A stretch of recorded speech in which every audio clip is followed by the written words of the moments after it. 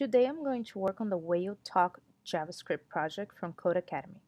Number 1, we're going to create a variable named input that is equals to any phrase you would like. So we're going to do const input equals turpentine and turtles. Number 1 is done. Number 2, using lowercase vowels, we're going to create an array named vowels. This array will not be updated, so be sure to choose the appropriate declaration keyword. So for number 2, we're going to do const because we don't need to change this later. So instead of variable, we're going to do const vowels equals to a e-i-o-u. Number 3, we're going to create a variable named result array and set it equal to an empty array. Number 4, we're going to create a loop to iterate through each letter of the input variable text. And later, we'll compare each letter with our vowel array. So we're going to create our for loop for let input index equals 0, input input.length, input index plus plus. And for number 5, we're going to console log input index is input index. And this counts the number of character in the input string. Let's comment that out and go to number 6. So for number 6, we're going to create the for loop for vowel index inside the input index we just created previously. Number 7, we're going to console.log vowel index and see if it's working.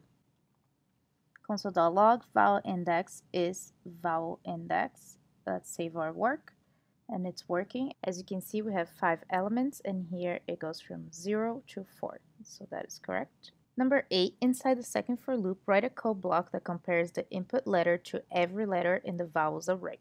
And console log to check your work.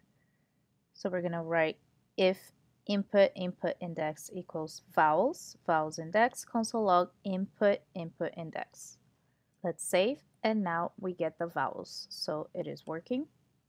So now as you can see, it's comparing each letter of the input with the vowels. Number 9, we're going to comment that out and add the letters to the results array. Result array.push input index. Number 10, whales double their e's and their u's in their language. Write an if statement that checks if each letter in the input strings is equals to e. If so, use the .push method to add input I to the result array. We need to do that before the inner for loop.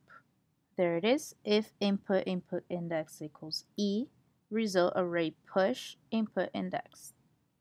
And we're going to do the same thing for the vowel u for number 11. There it is. Number 12, at the bottom of the program, log the result array to the console. Console.log result array. And now we have the vowels, and the u's and the e's are double. Number 13, currently result array outputs an array of characters, and we want to produce a proper whale language. In order to do that, we're going to capitalize the array elements. We're going to declare a variable result string that joins our result array into a single string and capitalizes all of its letters.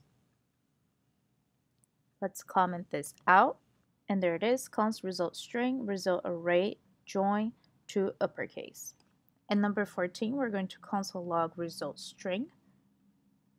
And there we have the sentence turpentine and turtles in whale language.